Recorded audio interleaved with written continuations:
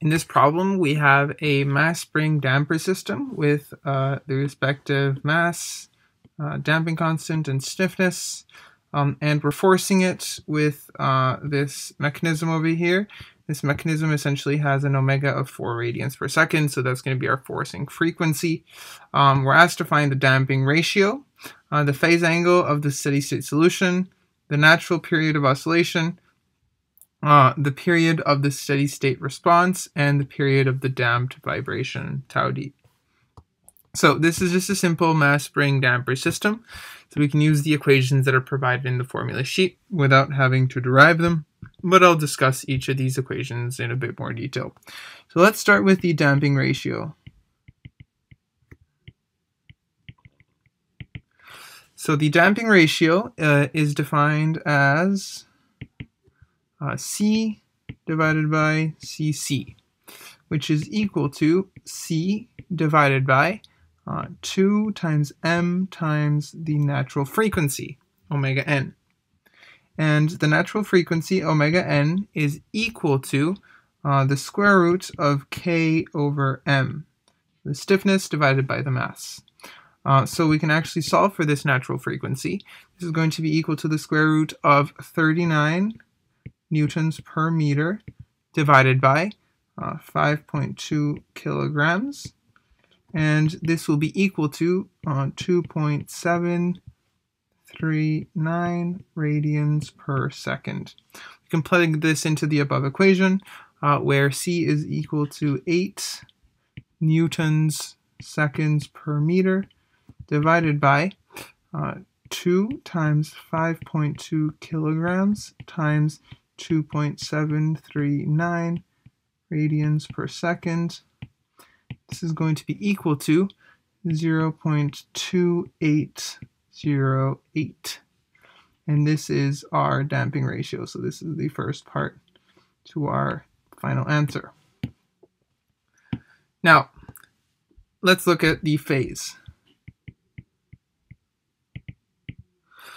So the phase phi is equal to arctangent of the following expression: 2 times the damping ratio times the ratio of the forcing frequency over the natural frequency, divided by 1 minus this ratio of the forcing frequency divided by the natural frequency, all squared. And if we plug this in, we get the following results. So 2 times 0.2808 times 4, the forcing frequency, that's 4 radians per second given in the question, divided by 2.739, divided by 1 minus 4 divided by 2.739, all squared. We get that phi is equal to negative 0.627 radians.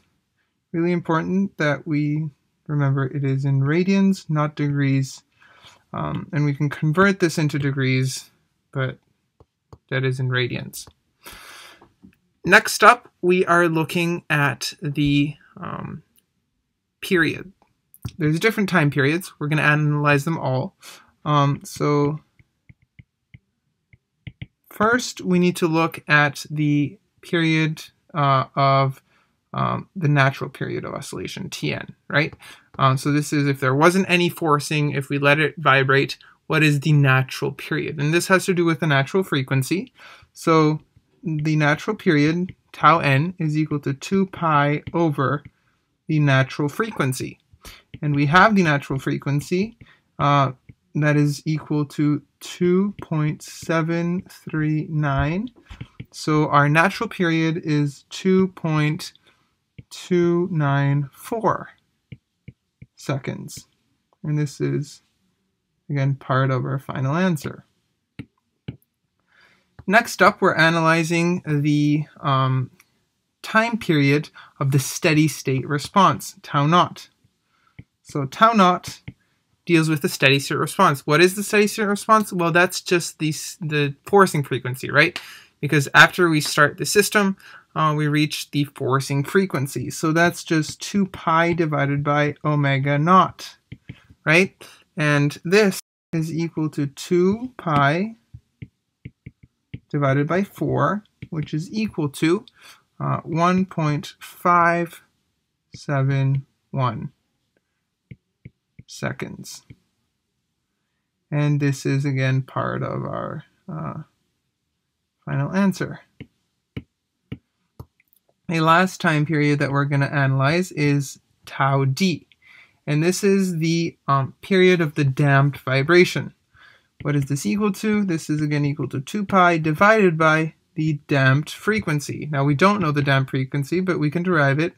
Omega d is equal to the natural frequency times the square root of 1 minus the damping ratio squared. If we plug in the damping ratio and the natural frequency, we see that the damped and the natural frequency, we see that the damped frequency is 2.629 radians per second. So 2 pi divided by 2.629 is equal to 2.390 seconds. And this is the final answer for the damped time period.